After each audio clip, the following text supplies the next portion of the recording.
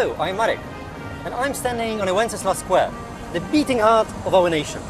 Whatever important has happened in the past usually started here, on the base of the statue of Saint Wenceslas himself.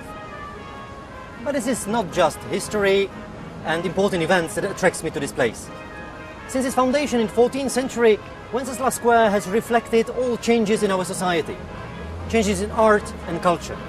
So by coming here and just looking around, you'll get comprehensive understanding of what we were and what we are now. And the building behind me is a National Museum, and on its facade you can still see the spots of bullets shot here by the Soviet tanks trying to disperse crowds protesting against Soviet invasion in 1968.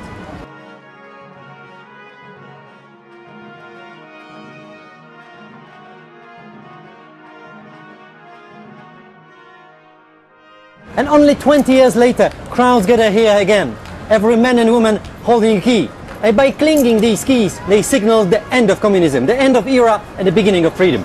This is the place filled with energy, a place where locals and foreigners alike can enjoy their pint of beer and good meal. This is the place of little delight and hidden passages that never sleep.